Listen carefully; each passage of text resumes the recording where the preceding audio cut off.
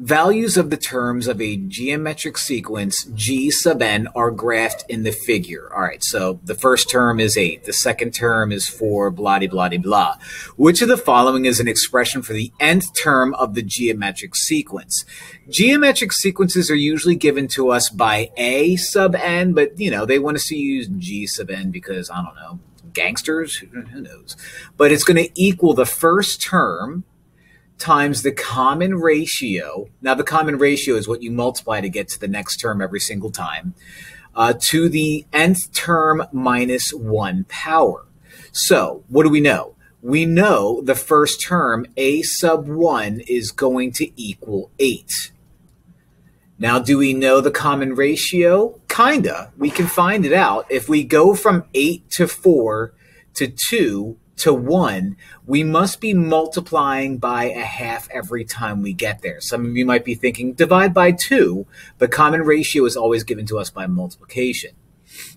We have to find the nth term, so n is still n. So let's put it all together. G sub n equals a, which is 8, times 1/2, because it's r, to the n minus 1. And you're like, oh, hooray, yippee, I've got it. Until you realize this is none of those. So this is what we have to deal with. First things that will never change is the 1/2. The common ratio has to be 1/2, so that eliminates b. If we have 8 and 1/2 here, then this can't possibly be n. And if we have 1/2 and n minus 1 here, then this can't possibly be 18. So why, oh why, is this the same as that? Why are we given an equation where n minus 1 is our exponent, but we have an answer of n minus 2? Well, it's a stupid problem. I'm not a fan of it. Now, 8 can be written as 4 times 2.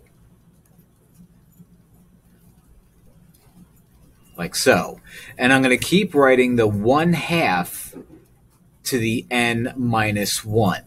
Now what I can do is I can turn 2 into 1/2 to the negative first power, which is then being multiplied to 1/2 to the n minus 1.